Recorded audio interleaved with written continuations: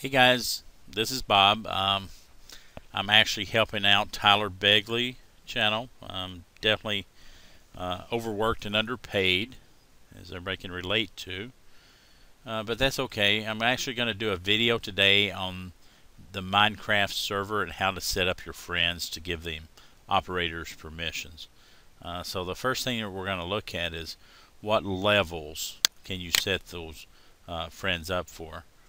And so we're just going to open up a browser and I'm going to go to Minecraft Wiki, which you can actually go to this site as well. It's called, the URL for it is minecraft.gamepedia.com /Minecraft_wiki. And we're going to go and look up server properties, because that's where you'll actually set the properties for the server to allow your friends to have those permissions.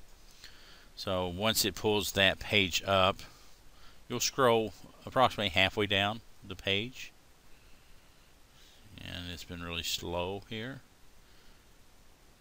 and I'm actually logged onto my server remotely, so it's got some lag in it, but it's about halfway down the page.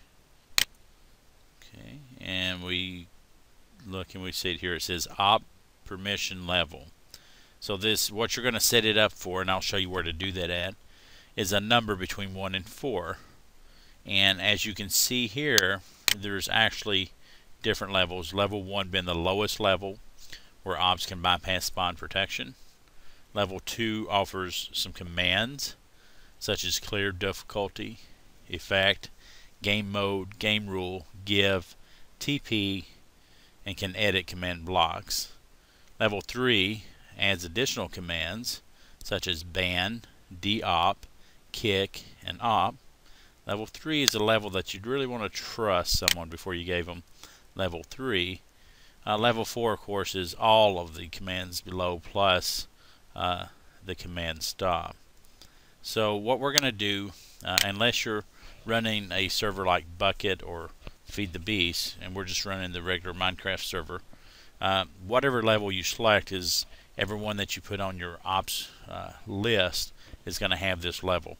But today we're going to set it for ops level 4, because we're going to give it to friends that we actually trust. So I wanted to show this to you. Next thing you're going to do is you're going to open up your Minecraft folder where you have your server at, and there's two files that we want to look at. One of them is the ops file, and it's actually a text document, and the other one is the server, and it's a properties file. So the first thing we're going to do is we're going to open up the server file. Just double click it and open it up, and if you'll notice close to the top, you'll see ops permission level, and we already have it set to 4 here, but if you wanted to change that to 3 or even to 2, you could do that. And of course, once you get the level that you want, just go up to File and Save, or you can hit Control S, either one. Once you have that level set, then you will close this file back out. The next thing you want to do is open up your ops file. Just double click it.